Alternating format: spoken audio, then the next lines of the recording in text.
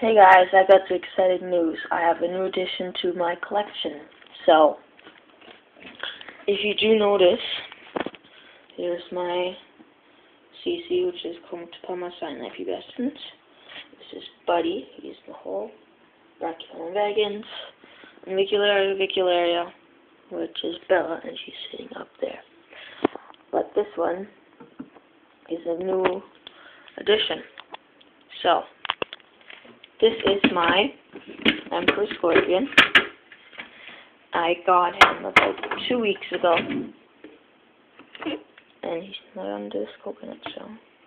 So he's definitely under here.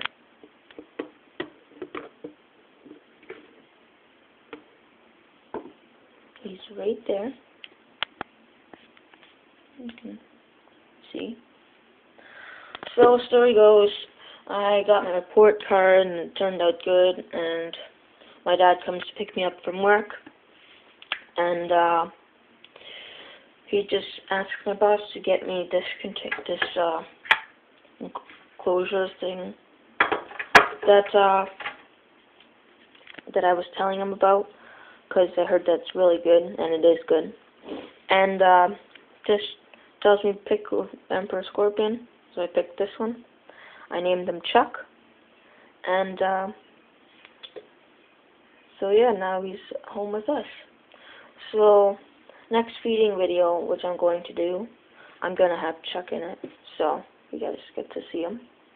And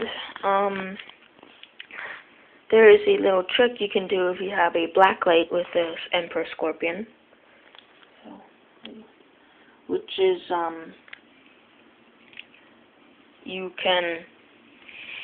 you put UV light, or not UV light, but black light over top of them in the dark, and they glow a cool color.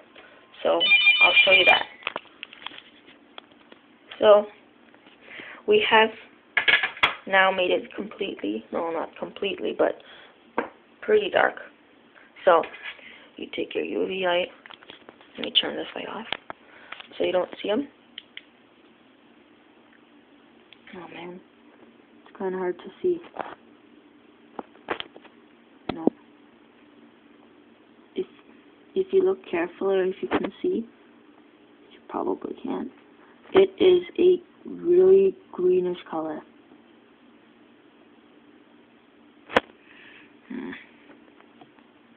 Darn it. It is hard, but I'm gonna try to post some pictures, so maybe it'll help see. But alright.